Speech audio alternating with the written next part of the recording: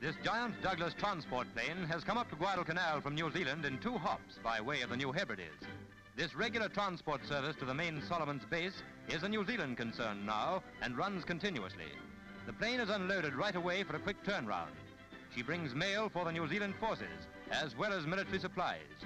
And so within a couple of days of their being posted in the Dominion, letters to read and parcels to eat are in the hands of the soldiers in the Solomons.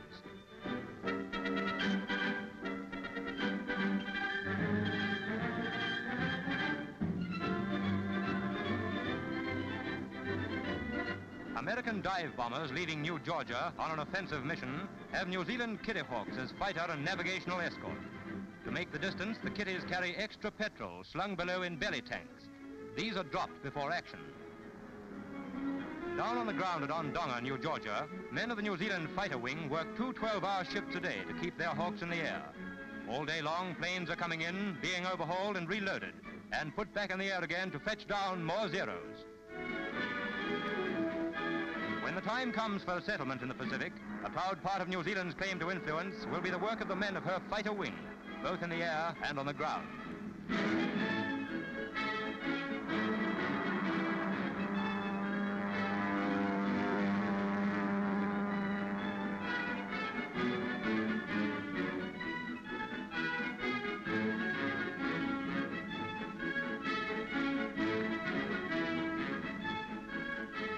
When the long-range fighters are keeping the Zeros well occupied, American bombers can give undivided attention to enemy supply dumps. And this sort of thing happens.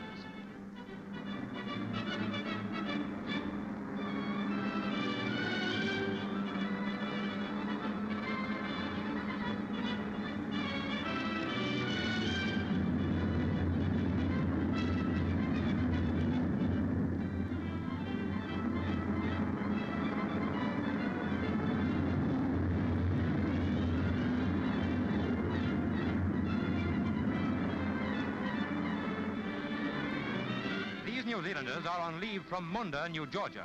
The bathing resort they patronize is Lunga Beach on Guadalcanal. They have an afternoon off every 5 days. Their regular work is locating and bombing Japanese planes and shipping around Bougainville Island. They make the best of their few hours' leave.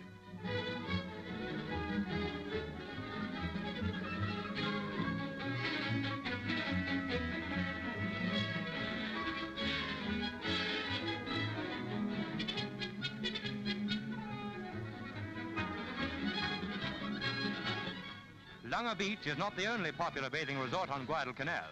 Some prefer the seaside places which have interesting historical landmarks. The Japanese freighters piled up here are relics of the naval battle in November 1942. 3 NIP divisions were brought sailing round Servo Island to reinvade North Guadalcanal here. The United States Navy caught them with their kimonos down and added 25 of these ships to the local resources of scrap iron.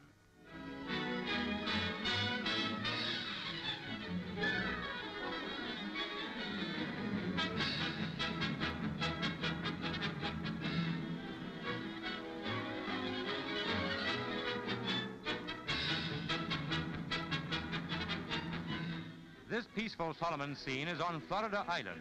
Here, native life is coming back to normal, and such signs of war as there are cause no worry.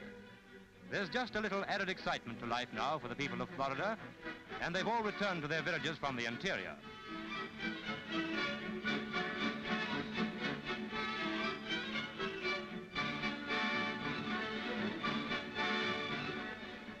The children on Florida are not allowed to smoke until they're 5.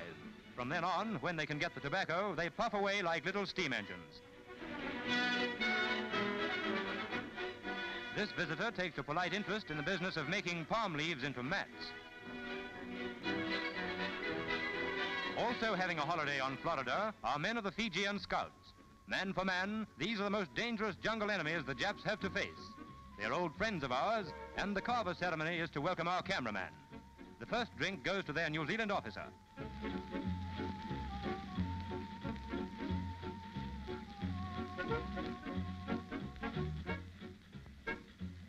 Florida has a better climate than Guadalcanal, so the RNZAF like to come over to the island and barter for the fruit which grows there. For men who are up where the war is, giving and taking high explosive bombs, it makes a pleasant visit, even if the company is rather bashful.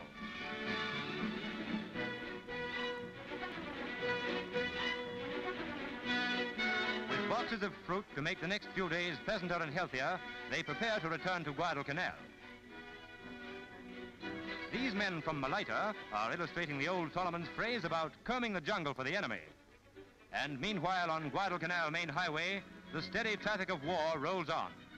These are the normal all-day scenes in the main artery of this forward base in the American-New Zealand Pacific sector.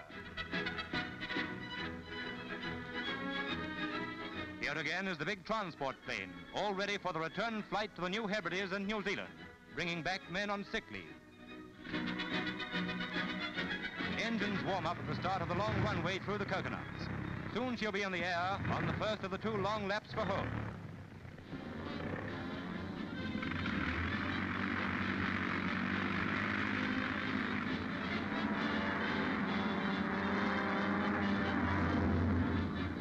Air transport is changing the Pacific. From the war zone near the equator, the 2,000-mile journey to Auckland takes less time than it takes the surface traveler to get from Auckland onto Christchurch. So for these homecoming men, New Zealand is not so far away from the strange daily life which they've been leading in the Solomons.